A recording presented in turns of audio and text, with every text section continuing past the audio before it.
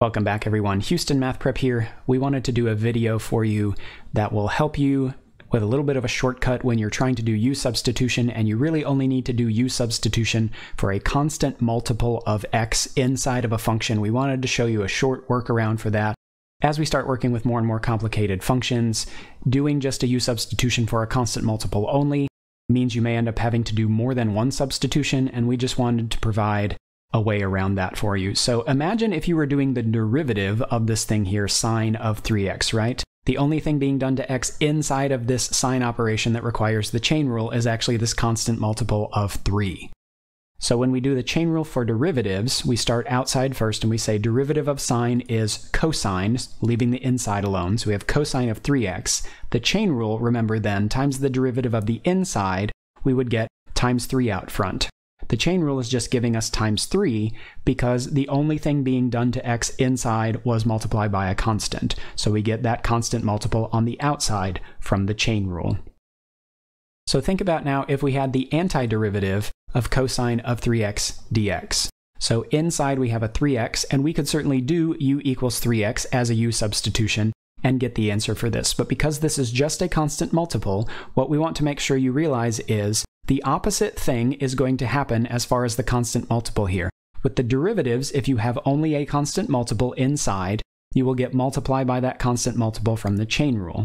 With antiderivatives, I take the antiderivative of cosine x, which is sine of 3x. We definitely get plus a constant. But the reciprocal of the constant multiple inside is going to come out. In other words, the only thing supplied by the chain rule here is times 3, and the opposite of times 3 is divide by 3 here. So we actually get 1/3 sine of 3x plus c. So a couple of things, that just is for a constant multiple of x inside of a definition you know. If this was a 3x squared in here or a 3x to the 4, we wouldn't be able to do those things with the constant multiple of 3 because it would involve something more complicated than just that constant multiple. We'll show you a few examples of where this applies here. So you notice in here we have the integral of e to the negative 2x. So really our constant multiple is negative 2 here. If we were doing the derivative, we would get multiply by negative 2 coming out front. So in this instance, we actually get divide by negative 2. So our antiderivative without doing the substitution here would actually be e to the negative 2x divided by negative 2 plus c. And a nicer way to say that, I think, is probably negative 1/2 e to the negative 2x plus c. So again, reciprocal of our constant multiple negative 2 came out front and multiplied. If this was some other power of x, or there was some function that was more complicated than just constant multiple of x in here, then we wouldn't be able to use this shortcut. So just be really careful with these. For this one here, the integral of secant squared 5x dx. Now we could go ahead and use a u substitution for u equals 5x. Now we do know the antiderivative probably of secant squared of x. We know that that's tangent x, right? So what we can do for a shortcut for this one is say tangent of 5x. But now the reciprocal of the multiple inside is going to come out, so I'll actually get 1/5 tangent of 5x plus c. And again, you'll see if you work out the u substitution, you do in fact get the same thing that we got here. Let's look at another integral of 4 times sine of x over 2 dx. So our constant multiple, this x over 2, the constant multiple is actually 1/2 in here, right? So let's go ahead and think about, we'll keep the constant multiple of 4. We think next, what is the antiderivative of sine? It is negative cosine, so we'll have negative cosine of x over 2.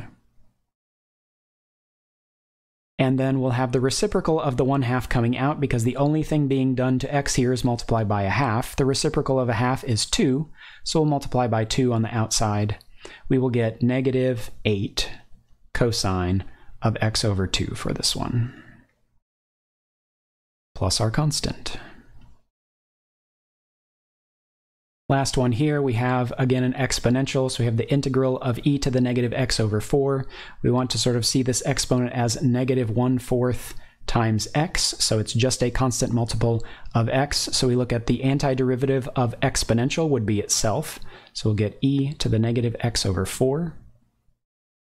And we would multiply out front by the reciprocal of this, so that would be a negative 4 in the front. So we would get negative 4 e to the negative x over 4 plus our constant.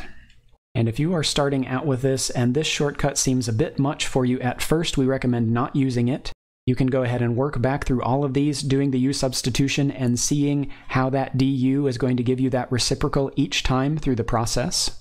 In our integration videos from here forward in our series, we're not actually going to do a full u-substitution process for anything that's just a constant multiple.